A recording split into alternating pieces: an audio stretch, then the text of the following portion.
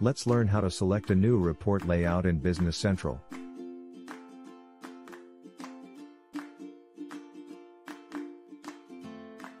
Step 1. Create a new custom report layout. Go to the Custom Report Layouts page in Business Central.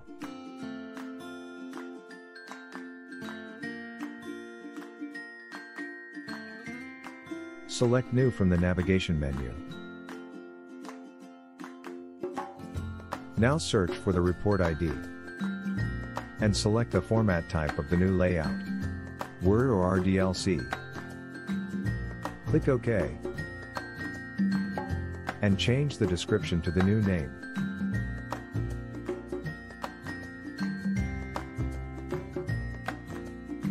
Step 2.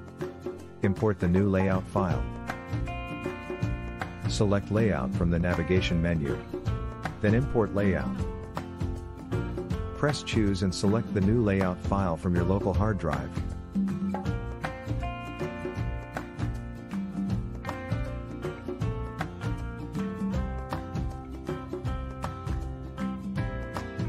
Step 3. Update the current report layout. Go to the Report Layout selection page in Business Central.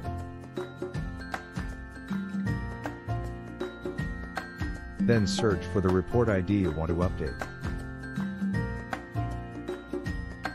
Click on the Layout Type column. Select Custom Layout from the drop-down menu and select the new custom layout created in Step 1.